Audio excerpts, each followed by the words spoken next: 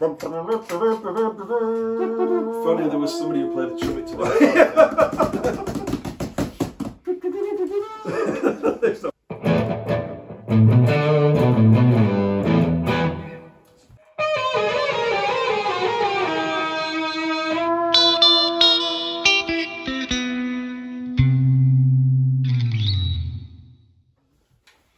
You're going to start with a rap? Every time. Guess who's back? Guess who's back? Nice. We're not the rap podcast, we are the electro... No, we're not the electro gesture either. We are the... let me start again. No, I like it. Yeah. We're the Distorted Trumpet Show. We are. Hello, my name's Phil. I'm JJ. And we are the Distorted Trumpet Show podcast.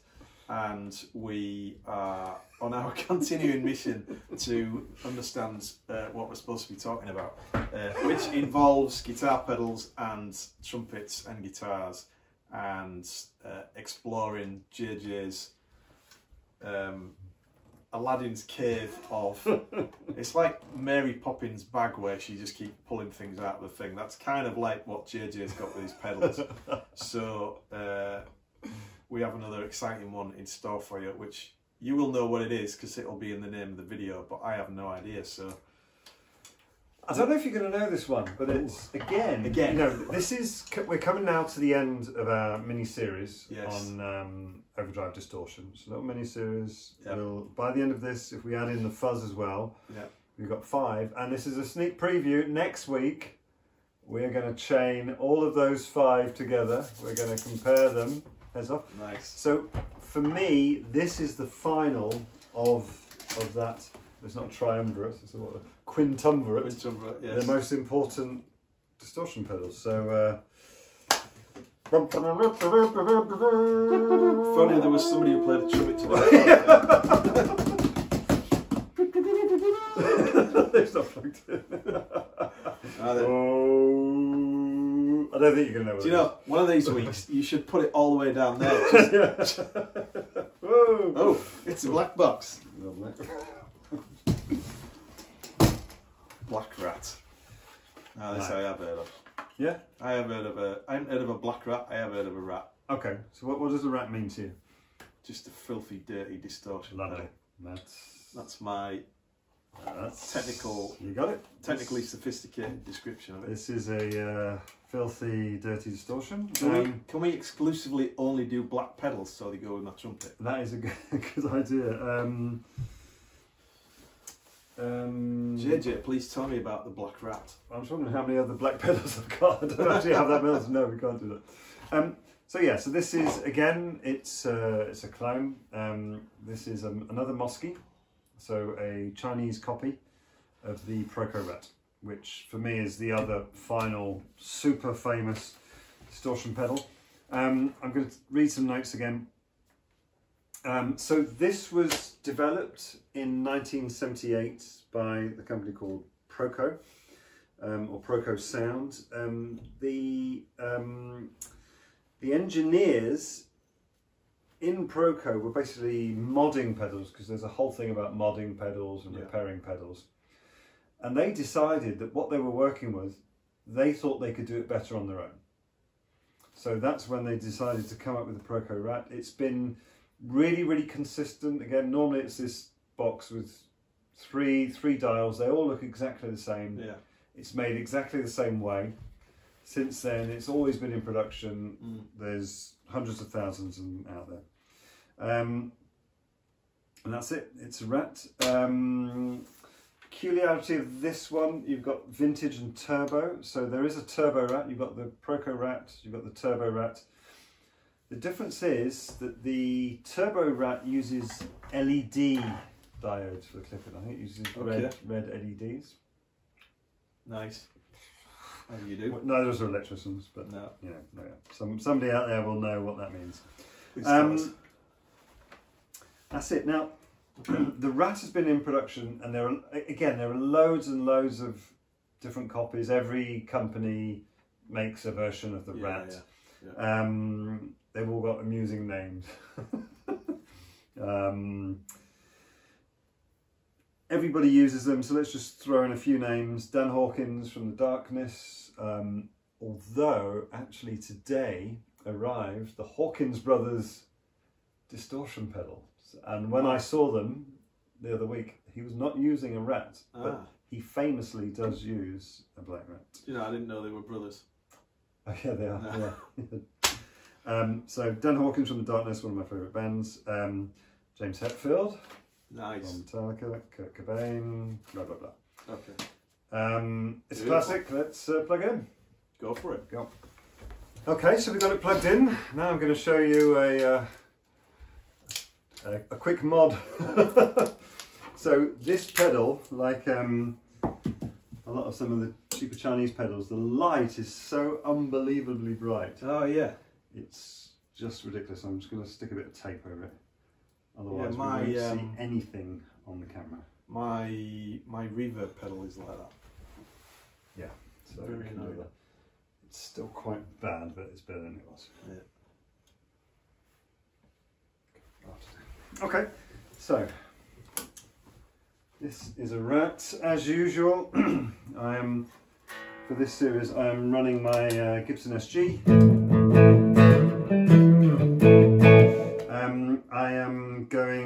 We are going into the Rat, into the ABY switcher. No, we're going into the ABY switcher, into the Rat, into a Blackstar Amped 2, tiny bit of reverb, into a Marshall 1x12 in the room. This is what it sounds like. There's one thing I just want to add in. I just remembered that I forgot to mention in the introduction. Controversial. There's something I found out recently. That there is, I was talking about the different versions of the Rat. I talked about the Turbo Rat and things like that. There's one called the Rat Tail. Okay. It's built into the cable. I've no idea what sort of electrical wizardry that is, but you don't actually have the pedal. You have a pedal, you it's have actually a cable. built into the cable. I've been trying to find one. So if anybody's got one for sale, can you let me know, because I want to buy one. So at some point, people were messing around putting pedals into actual cables. Wow. Yeah, I don't understand it. I don't understand it. But I want one, so if you got one, let me know. Okay, so that's my clean tone.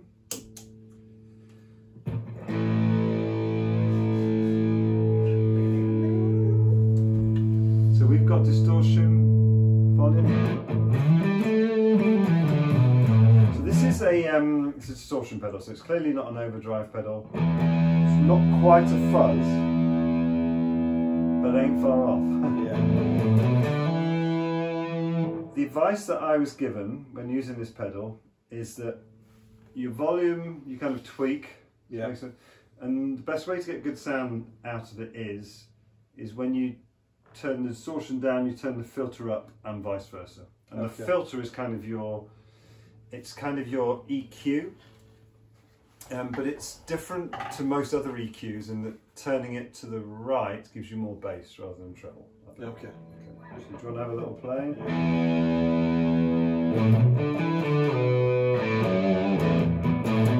Oh, I like that. That's nice.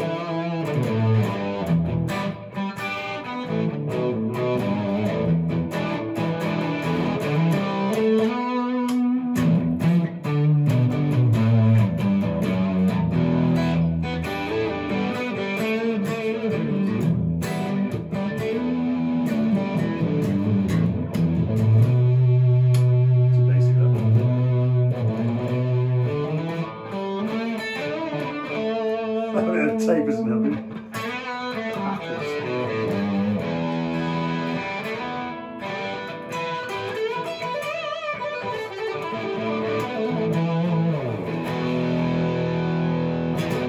Okay, so for me that's nice. You can get it fairly clean. I like it. There is this turbo.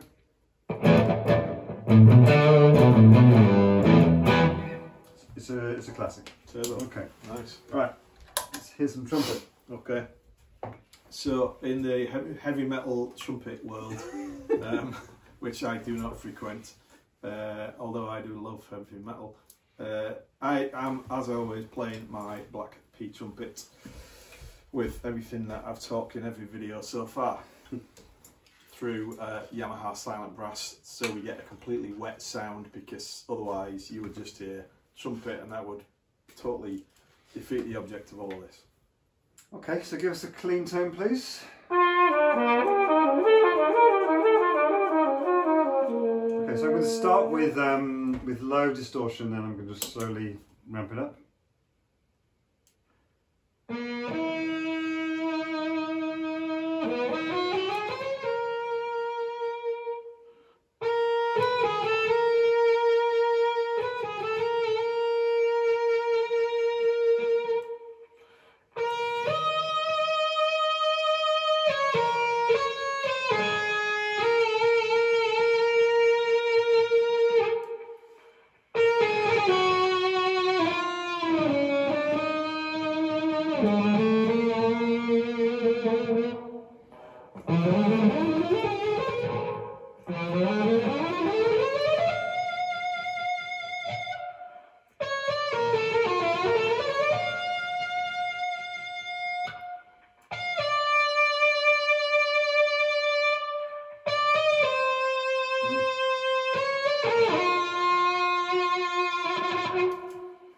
Just switch to turbo.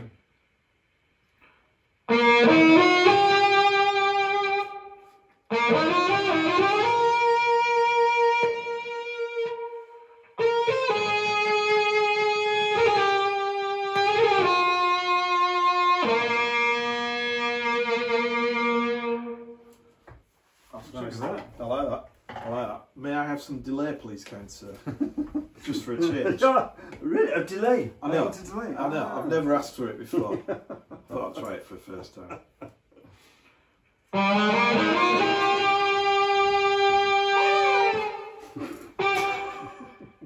Happens me.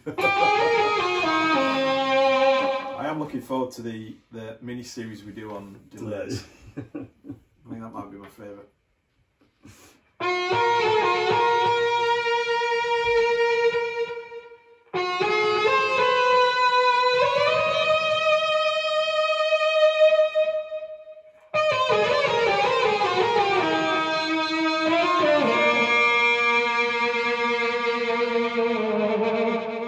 I like it. It's good, huh? Yes. I thought that's my favourite setting there, I'd say, for the trumpet. Let's see how that feels on the old guitar. That's about where it was with you.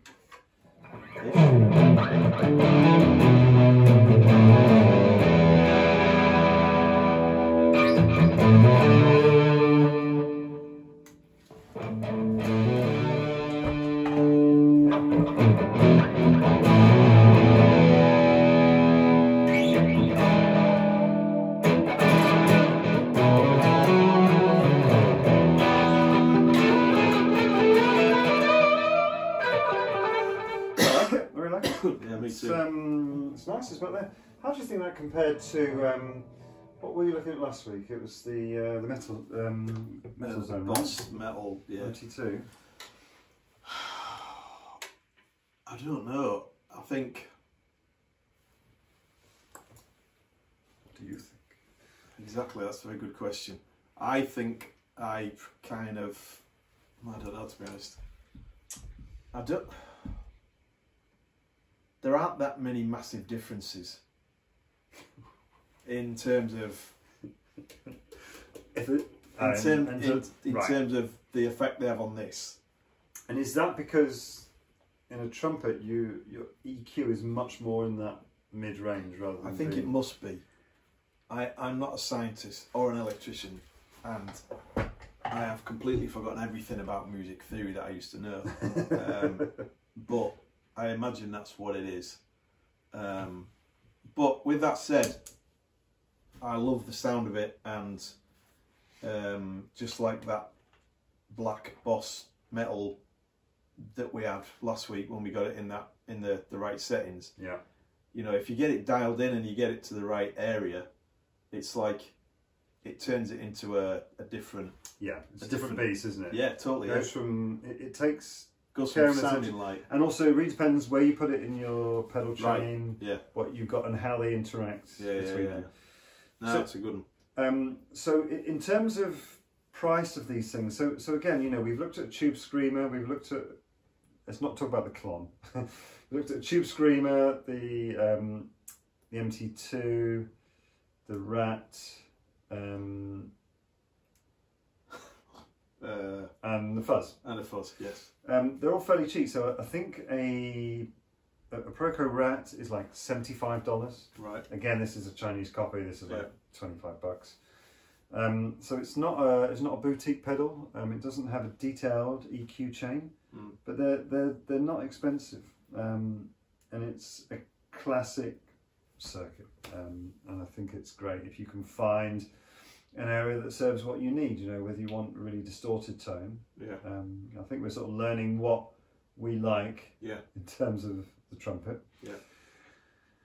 For me, that's it. That's the Rat. It's nice, nice bit of low. No, it's good. Distortion. No. It's not transparent. Nice one. No, so, I like that. Good choice. I think we know what we need to do next, right? Yes. We need to have the Fuzz.